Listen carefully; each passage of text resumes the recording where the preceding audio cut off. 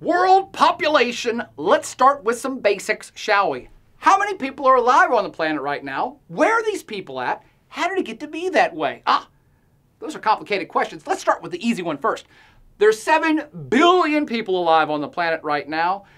Give or take 100 million here or there. That's 7 billion with a B. It's a 7 with a hell load of zeros after it. Now, has that always been the case? One might make the logical assumption that this number of 7 billion has been achieved over a slow, steady progression over human history of hundreds of thousands of years of predictable, calculated, steady growth rate that's reached this zenith of 7 billion right now. And one would be completely wrong in that assumption. We are living through an anomaly of human history, quite frankly, in that population is exceptionally, exponentially growing right this second. And this is a product really of just the last 200 years. And we really can't understand today's world demographics, much less predict the future world demographics without understanding the past. So let's take a trip back and look at how this human history and these human population totals have evolved over time, shall we? Now, if we'd gone back at any given point in the last 500,000 years of human evolution and human societal evolution, that is, evolution of the society of humans, we would see that the greater portion of this, humans were what we call hunter-gatherers, hanging out in small groups, picking berries and fruits, running away from dinosaurs or whatever, in very small numbers, in very small bands or tribes. And given that, the population total of the planet was very small, 10 million, 20 million people for the great portion of the last 500,000 years. That starts to shift significantly, though, during the agricultural revolution, and this is about 10,000 years ago. And that's when humans changed the way they live and their population total subsequently.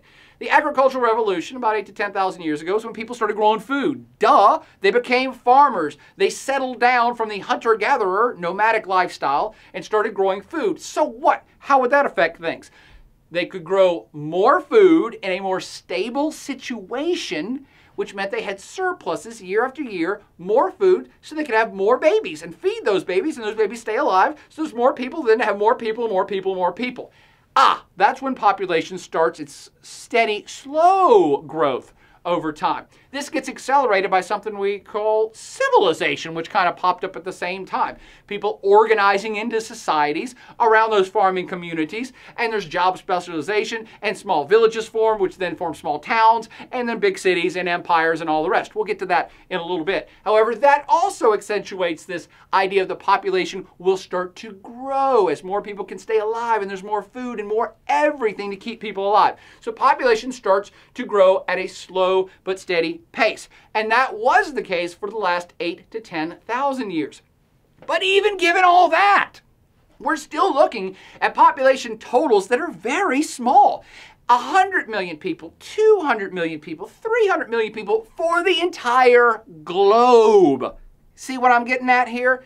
This now radically changes when we hit a critical number of the first 1 billion people that were alive about 200 years ago. And this is when society undergoes yet another revolutionary change in something we call the Industrial Revolution. That's right, where machines are making machines, and machines can grow more food. One big tractor can make even more food than 100 or 1,000 people could. So there's more agricultural surplus and more stuff and more mechanization, and you keep more people alive. So this is when population really takes off and starts running fast. And let's look very quickly at some numbers now of just the last couple hundred years so you can understand the importance of what I'm talking about happening right this second.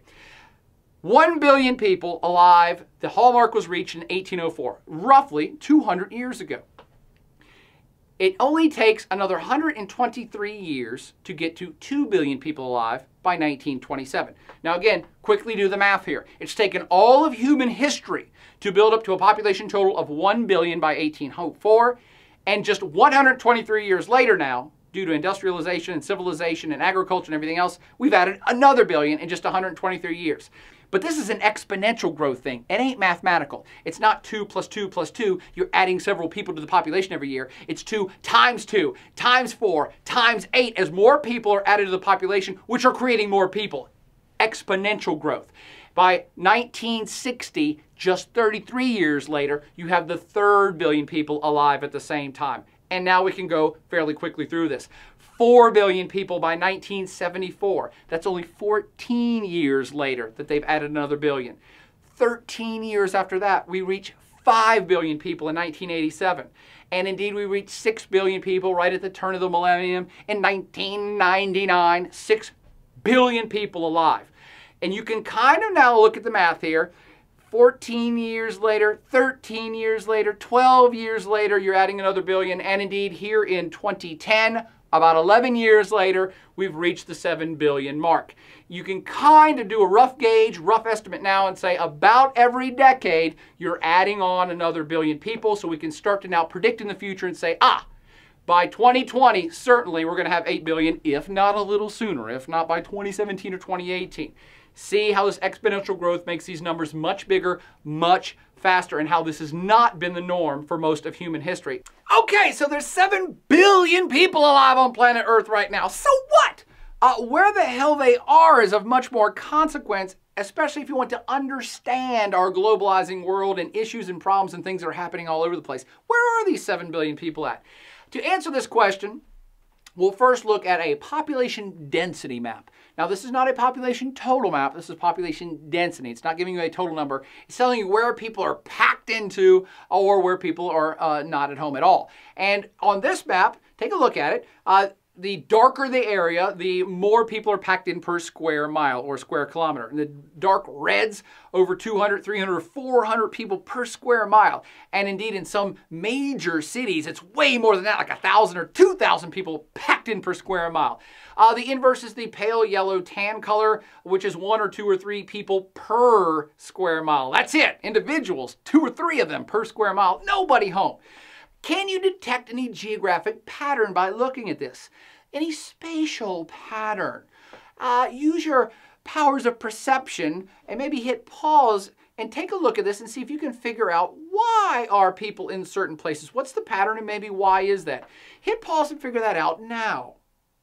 Okay, welcome back from the pause. Now let's do it together. Where are people at and why are they clustered there? Perhaps it's best answered by looking at the inverse first, which is where are people not?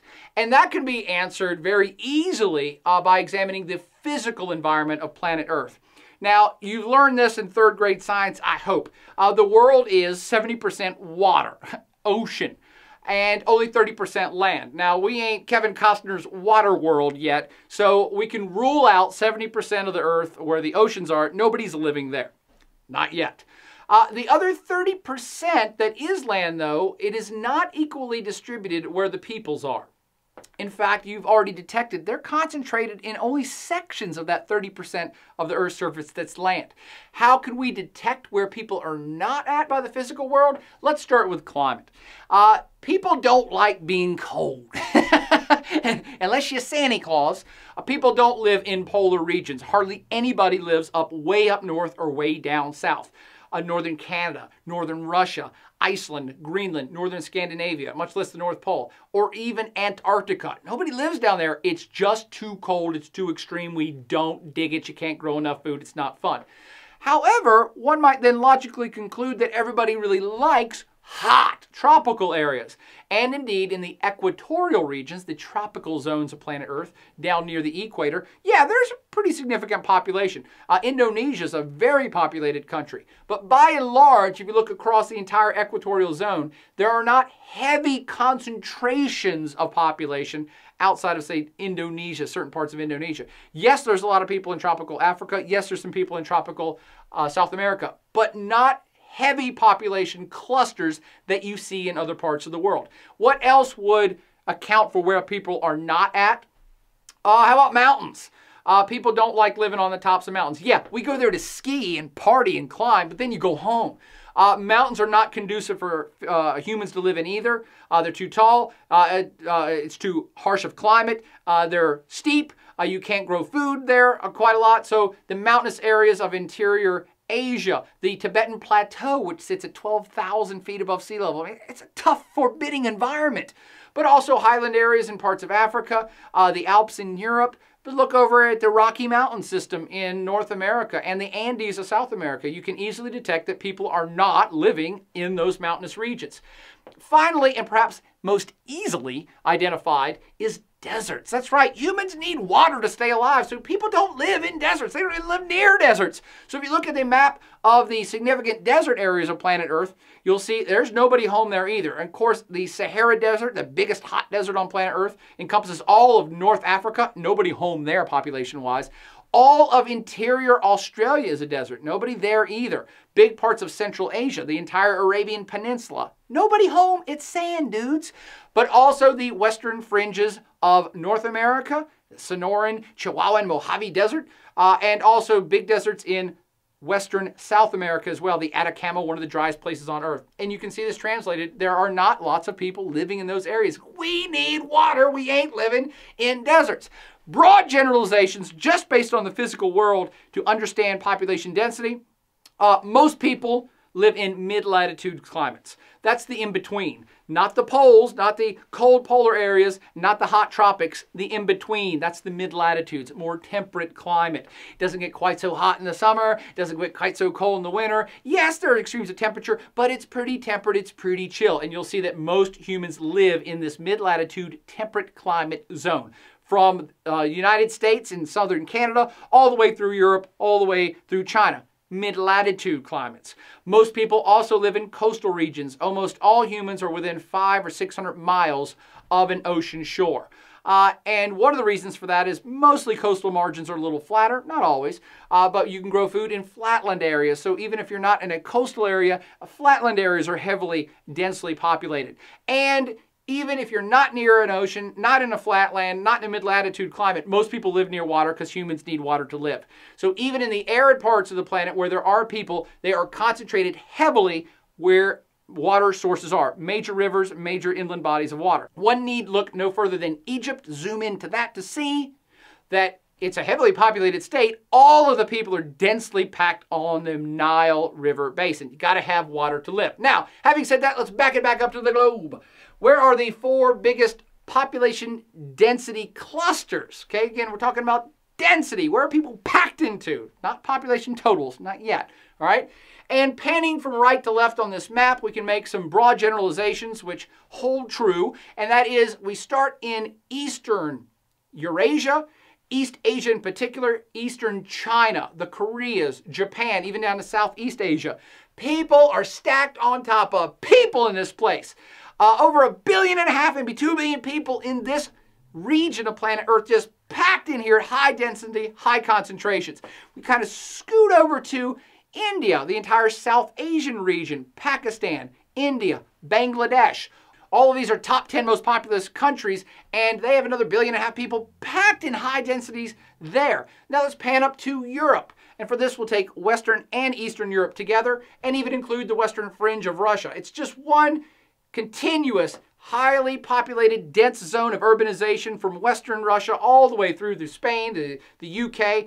Europe is packed. And for the last one, we'll jump across the Atlantic to the United States. If you find the Mississippi River basin there, you'll see from the Mississippi all the way to the eastern seaboard is one continuous, highly densely packed area of people as well, particularly up in that northeastern old industrial sector of the United States around the Great Lakes to from Chicago over to New York down to DC, highly populated, highly densely populated area of planet Earth. Now, why so many people in those specific areas? Again, we pointed out the physical world where people are not. And yes, all of those 4 big, densely populated areas have nice physical environments. Mid-latitudes, access to water, they can grow food. That's nice, but there's more going on than just the physical world.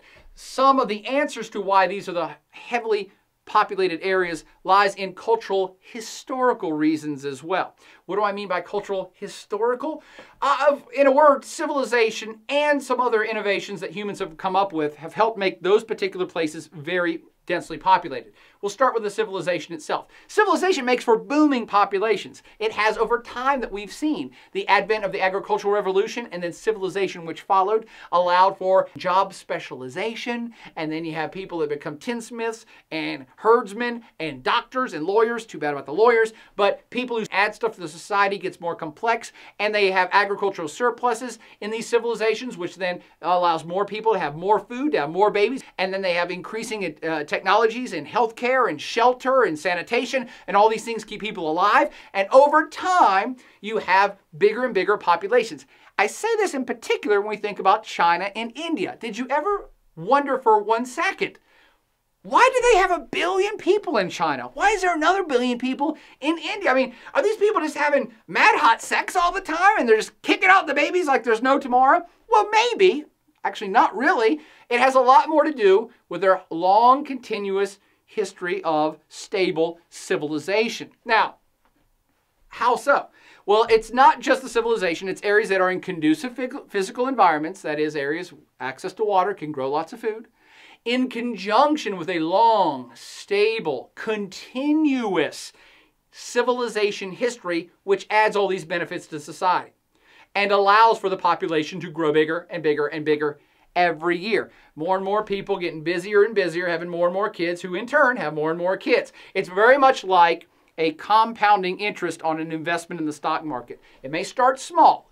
China and India started with small populations several thousand years ago. And over time, as you invest in the stock market and your compound interest, you start small and you get a little bit of interest in year 1, and that adds into the base and it gets bigger. And in year 2, you get a little bit of interest and it adds in. And that happens over every year that passes. If you leave your money in that compounding interest investment long enough, you'll end up a millionaire in 50 years because it reaches a critical point that it's gotten this big, and now you're making a lot of interest every year and it's getting bigger, and you make more interest and it's gotten bigger. Same holds true with populations. In continuous long civilizations like China and India that have been around for several thousand years, things started small and they've added more people and more people and more people, making more people and more people, and now you got 1 billion people in each one of these countries. Does that make a little bit of sense? But hey, wait a minute. I thought you said civilization makes for higher populations. What about the Aztecs? What about Mesopotamia? What about Egypt? That's right, Egypt was an ancient civilization. I saw the Mummy 1 and 2. Yes, that's all true. There's lots of other ancient civilizations too. But keep in mind what I said. Conducive physical environments. Both Egypt and Mesopotamia, they're actually in arid areas. They can't really sustain huge populations. They're desert, all right? And on top of that, none of the other ancient civilizations were continuous. All of them came and went, all right? Crashed and burned. Mesopotamia went away. Egypt went away for a long time. The Aztecs were crushed. So only in China and India, and maybe some in Southeast Asia, do you have very long, very continuous, stable civilizations which have built up populations in conducive physical environments over a long period of time. And that's quite important to understanding today's world. But wait a minute, I'm confused more, because we also pointed out Europe is a heavily, densely populated area, as well as the United States. And they ain't ancient. Neither one of those are ancient civilizations. What gives? Well, the Europeans were the first, back in 1804, remember that day where the first 1 billion people showed up on planet Earth? The Europeans had the Industrial Revolution. And they also had a scientific revolution. And basically what these revolutions did was the Industrial Revolution, make machines, which make more machines and increase productivity. And now you can make a tractor that can now plow 10 million acres as opposed to 10 million people plowing those acres. So as technology increases in the Industrial Revolution, you make more food, more surplus, more everything, more babies. And then the Scientific Revolution on top of that increases technology, particularly medical technology, increases in sanitation and understanding diseases and vaccinations, and all of these things together keep more and more people alive. So more food going into the system, bigger populations, they stay alive longer because of science and industrialization and all that. And those two in combination caught these two places up. So Western Europe explodes in population in the last 300 or 400 years, and the northeastern quadrant of America follows suit with their own industrial revolution and scientific revolution as well. Does that make sense why those particular areas are extremely densely populated on planet Earth? But wait a minute. I'm confused. Isn't every place on planet Earth part of civilization now? I mean, we wouldn't say that there's some uncivilized country somewhere that's disconnected. There are still a bunch of hunter-gatherers. That doesn't exist. In our globalized world, every place on the planet has access to technology, to agricultural surpluses, or at least the technology to make agricultural surpluses, and medicine, and there's international aid, and money floats around. So, and every place on planet Earth is urbanizing, and people are moving to cities. And how can we say that, that there's no place that's not on this civilization scheme, and civilization increases population? You're right, it does. Absolutely correct. It's one of the reasons why populations are growing all over the planet, because all places now have access to all of these things, to industrialization and medicine and lots of stuff. But the physical world is not the same in all of the regions of the world. The historical background is not the same. The historical lineage, how long they've been around, is not the same. Cultural attitudes and cultural norms towards family size are not the same everywhere, which means that population growth rates, therefore, are not the same all across the planet from region to region. And thus, world population totals in today's world are not equally distributed across the planet either. That 7 billion is not nicely spread out amongst the regions. In fact, I want you to know these numbers for the regions starting right now. Let's go from biggest to smallest. Let's pop up our world regional map. And the biggest population total, now we're talking total, not density. The biggest population total on planet Earth, of course, goes to East Asia. Eastern China and the Koreas and Taiwan. 1.5 billion, that's billion with a B, people packed into this area. In close pursuit is South Asia with 1.4 billion folks. Sub-Sahara Africa comes in at 700 million, million with an M now. Followed by Southeast Asia at 600 million. Let's pause the boat for just one moment to contemplate this. Just between East Asia, Southeast Asia, and South Asia, from China wrapping around to India, you have virtually 1/2 of the Earth's population. There it is, just in 3 regions. Let's follow on with the Middle East at 550 million folks. And South America has 500 million, that's 500 million.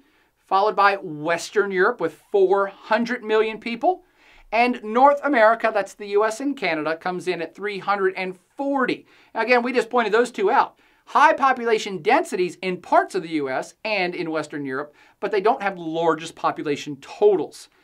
If we added in Eastern Europe at 200 million people, then you have 600 million in Europe in total, and that's getting to be a pretty hefty number. Let's go to the biggest country on planet Earth. Russia has a mere 145 million citizens. That don't seem like much for the biggest country. Hey, dig this. Japan, right next door, has 127 million people. That's right. Tiny Japan has about as many people as ginormous Russia. Let's go to Mexico now with 115 million citizens. Central Asia at 100 million citizens. Turkey at 70 million people. Central American states have 45 million. And 40 million in the Caribbean. Have we pretty much wrapped it up? Is that it? Oh, that's right. We can't forget Australia that has a whopping 23 million folks. And of course, a heck of a lot of dingoes running around. Do contemplate that for a second too. 23 million people in all of Australia and New Zealand. Most major cities have way more than 23 million people. The Beltway around DC has more people than Australia's got. So food for thought about where people are, where resources are, where stuff's moving around, where people are moving around to. Is this a stagnant snapshot of these 7 billion folks? I mean, is that it? We're done? There's the numbers. Here you go. Learn them. We're done. Not hardly. Not by a long shot. I already said that population growth rates are not equally distributed around the globe. They're not the same everywhere. They haven't been historically. They're not today. Some regions are growing extremely fast, while others are actually shrinking in size. What, is that possible? Yeah, I know. Some places are actually getting smaller every year. And I want you to understand the dynamics of how this is occurring so you can understand today, but also predict the future. And you can start understanding this by doing a little research in your own family tree. Do this around the next Thanksgiving Day dinner table. Find out how many brothers and sisters your great-grandparents had. Any of your great-grandparents, or all of them. How many siblings did great-grandma have? Then ask Grandma and Grandpa, hey, Grandpa, how many brothers and sisters did you have? Then ask your mom and dad, how many brothers and sisters did you guys have? And you probably don't even need to ask them. You probably know your aunts and uncles by name. And then look at yourself. How many brothers and sisters do you have? I'm going to go out on a limb here. Have the numbers gotten smaller over the course of just the generation in your own family? I'll bet they have.